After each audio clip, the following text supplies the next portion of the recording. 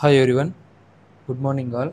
So today we are going to discuss our second unit, which is nothing but unit number 2, electric drivetrain.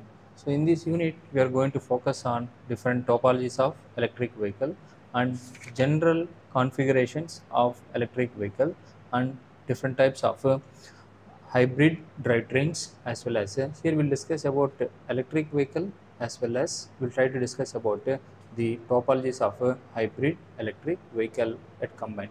So this is very important if you want to physically see how an electric vehicle is available. So coming to the first concept, so first one is electric drivetrain.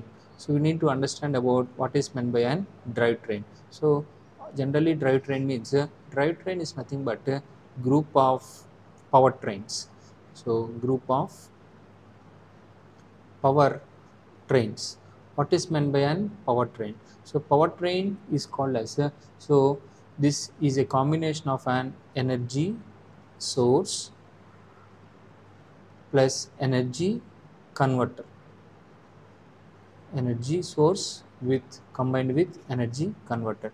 What is an energy source? Energy source is nothing but an battery. What is an energy converter? Which converts this DC to AC or DC to DC as per the requirement of the type of motor. So this energy converter, we are going to call it as the motor. So when you use a single battery, I mean if you use a battery and a motor to make the vehicle to move forward, which is called as a powertrain. Like this, if you have more number of powertrain, so rather than using only battery, if you use a flywheel mechanism, or if you use a fuel cell mechanism, so more than one energy source I am using and more than one converter. So I am using a motor here, or I may use an internal combustion engine, so make it to propel. Therefore all these powertrains are combined to make it like an drivetrain. So that is what the meaning of an electric drivetrain. Okay, so now we are very clear about drivetrain. Its name itself is saying that this is a train which it tries to drive from forward direction, or which tries to drive in backward direction, or which is able to move from one direction to, I mean one place to another place is called as a drive, or which moves from one location to another location is called drive train. So this is what the meaning of an drive train. Drive train is nothing but group of powertrain. Powertrain is nothing but which consists of an energy source and energy converter. So energy source we are going to call it like an battery. Energy converter is called as a motor, which converts electrical to mechanical. So where this mechanical energy is used to propel the wheel of the electric vehicle or wheel of an hybrid electric vehicle. That's why this energy converter is taken the example as an motor. So that is all about what is meant by powertrain, what is meant by group of, why a group of powertrain is called as drivetrain. Now let's try to disclose in clearly about the primary EV configuration. So what is this primary EV configuration? So this is nothing but let's try to see in detail.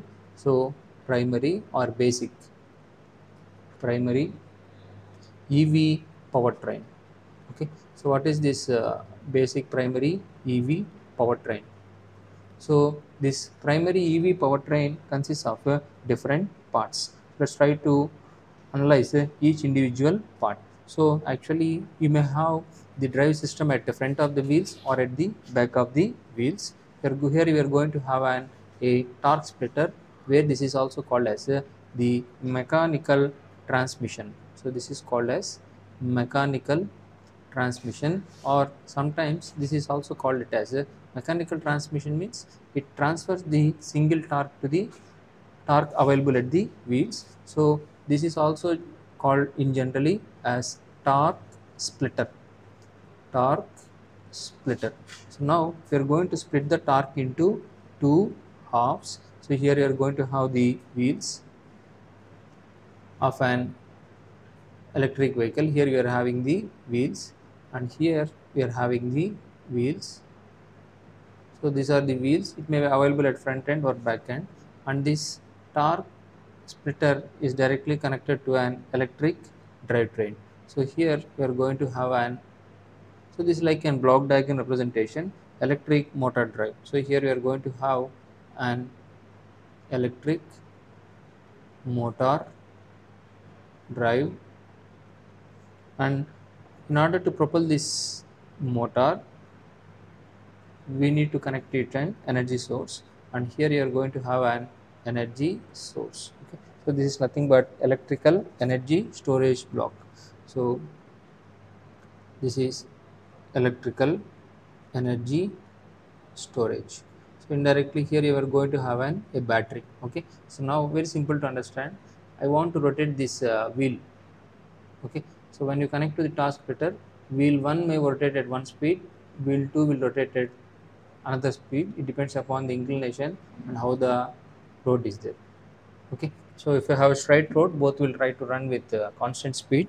If both has a different if the road is there having a curvature or u-turns or something, then wheel 1 and wheel 2 will have two different speeds of operation. So you see here, I want to propel this wheel in one direction or in opposite direction. So the power flows from this point onwards. Okay, so you can see this how the power flows. So power will start flowing from the battery. From battery it goes to the motor.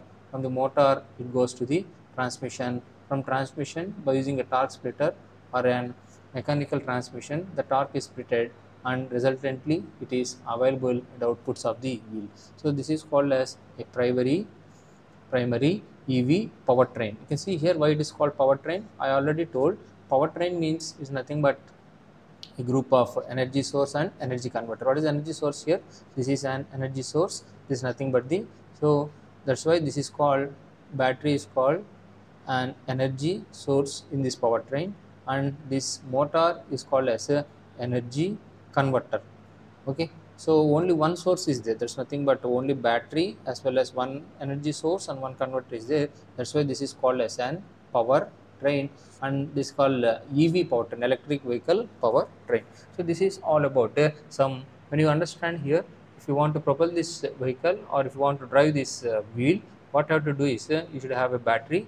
Battery should be energized to the motor, and motor, as per its type of motor, it will try to convert this electrical energy into mechanical energy, and this mechanical energy will be splitted by using a torque splitter or mechanical transmission across the wheels W1 as well as wheels W2. So this is all about the primary EV power train. Now let's try to understand about general EV config. Is very important question when you come across all these concepts. What is meant by an general EV configuration? So this is all about what is meant by an powertrain, what is meant by an drivetrain, and what are the different parts in an powertrain. So if you feel the video is useful, please like, share and subscribe the channel. So the name of the channel is kvthulasi. So hope we'll meet in the next session, and we'll try to discuss about general EV configuration or the block diagram representation. Thank you for watching.